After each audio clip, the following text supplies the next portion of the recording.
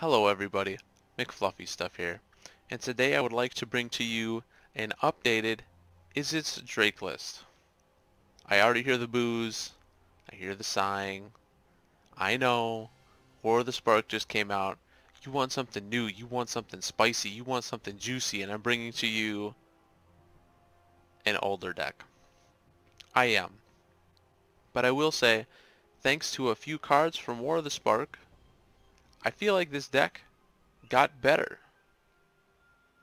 So leave a like if you liked the deck we're about to bring to you. Subscribe to the channel for more MTG content, and subscribe to the channel so you get notified every time we drop some spicy MTG deck lists. With all that boring stuff out of the way, we're going to touch on the deck here. I will start off by saying what we're going to do is we're going to look at the main board, we're going to look at the sideboard, and then we'll hit you up with some info. So we got 4 Opt, 4 Shock, 2 Thud, 4 Augur of Bolas, 4 Chart a Course, 4 Lightning Strike, 4 Discovery Dispersal, 2 Beacon Bolt, 2 Enigma Drake, 3 Saheeli Sublime Artificer, 4 Crackling Drake, 6 Islands, 5 Mountains, 1 Watery Grave, 4 Steam Vents, 4 Sulphur Falls, 1 Blood Crypt. Now to touch on the board here, 2 Spell Pierce, 2 Disdainful Stroke, 2 Negate, 4 Lava Coil, 2 Fiery Cannonade, 1 Ral Izzet Viceroy, and 2 Niv Mizzet Haroon. Now you might look at this list and go, wow, this seems really bad.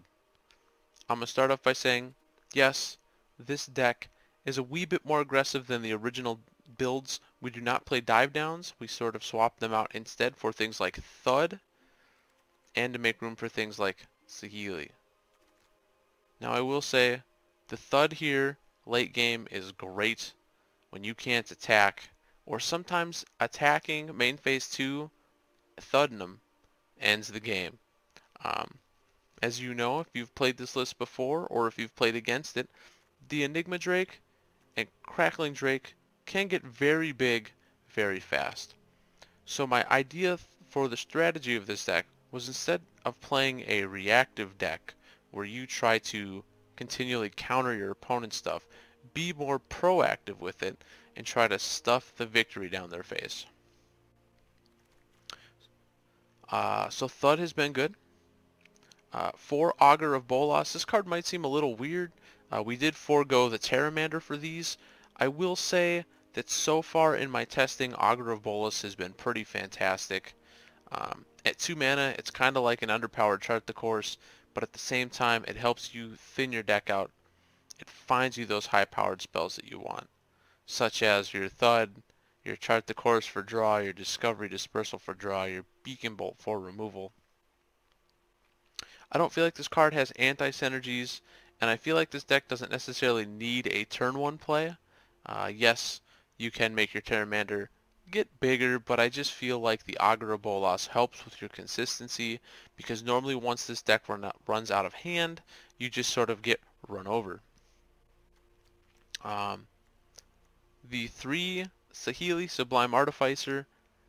In this deck, that ability is ridiculous. Whenever you cast a non-creature spell, create a 1/1 servo artifact creature. You have so many cheap spells in this deck that the Saheeli can just allow you to go wide. So far in testing, this has been fantastic as an effect for us. Now for the important thing, that -2. Target artifact you control, presumably the servo token, becomes a copy of another target artifact or creature you control until the end of the turn. So being able to cast a, let's say an Opt, at the end of an opponent's turn to make a 1/1 servo token, then you already have a 8/4 Enigma Drake out. Next turn, use your Saheeli, turn that servo token into another Enigma Drake. Now you're banging in for 16 points of damage instead of 9. She closes the clock up. She also gives you really solid Thud targets as well. Being able to just lose a token and in response get another token back is fantastic. And again, you have the little army in a can. Throw your opt, throw your shock, throw a chart the course just to try to get the board mucked up with 1/1s is a good feeling. She works well in this deck. 3 might be a little much. I think I might tone it down to 2 just because this deck already has enough raw power behind it. So far with the testing in 3, I've never felt like they've clumped up on me. I never felt like, oh man, if this was any other card right now, I'd be happy. And something else to remember is too in this build, we're trying to be a more aggressive Izzet Drakes list. We throw caution to the wind. We're not going to protect ourselves. We just want to beat you down. Now for some discussions on the sideboard here. 2 Spell Pierce. These could potentially be moved to the main. I thought about it. I couldn't pull the trigger. I wanted to. 2 Disdainful Stroke, normal. 2 Negate, normal. 4 Lava Coil. Very good versus the Mirror. Very good versus the Sultai midrange list. I do like Lava Coils, but I felt in this build they're not necessary game 1 thanks to hopefully your surprise thuds. 2 Fiery Cannonade, just kind of help keep the board clean. I like the fact too that it's also at instant speed. Of course, doesn't really work well with Saheeli because you're probably going to blow out all your 1/1s, but you know, that's the trade you make. Ral Izzet Viceroy, probably one of my favorite planeswalkers currently in standard. The +1 to sculpture draws is great. The -3 is removal is fantastic. The -8, normally just a pipe dream, doesn't happen too often. And 2 Niv Mizzet, sort of the honorary Drake in most of these lists. I wanted to bring my curve down and be able to play more of a Saheeli game 1. Though these can easily be boarded in against most matchups. So it's sort of a, you know, results may vary kind of card. Some people might want this in the main, some people might want it in the board. It's up to you. Changes I would make to this list. One of the cards I was looking at playing, and I did not, is Ral's Outburst. Now initially, I was going to play 2 of these instead of the Saheeli. I went with the Saheeli instead. Now I know what you're thinking. 4 mana to do 3 damage. That's terrible. You're right, it's really not that good. But the other effect on it is irrelevant is put a card in your hand from the top of your library, the other into the graveyard.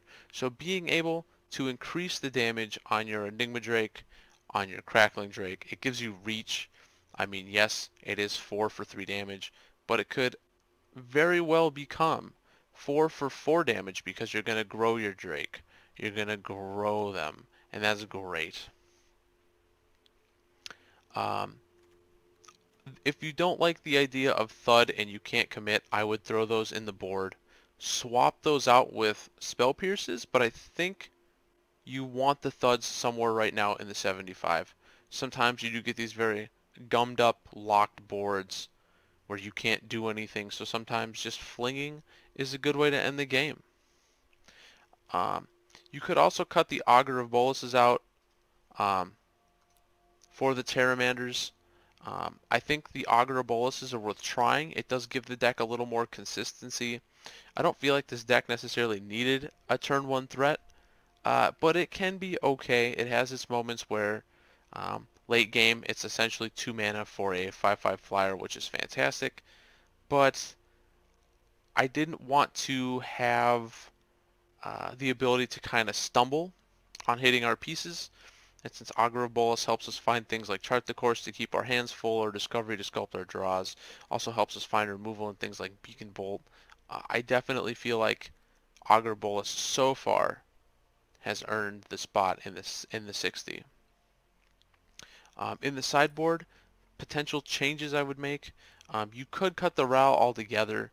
I do think for certain matchups with the Saheeli, because of how strong she is, you could maybe cut the Niv Mizzets in the Ral and go with the Legion War Boss.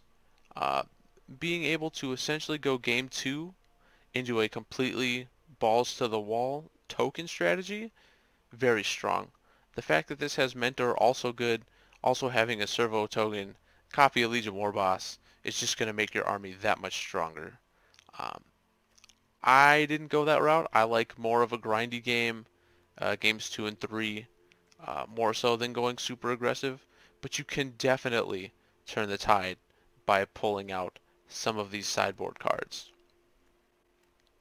And also, maybe you don't have to go for Lava Coil.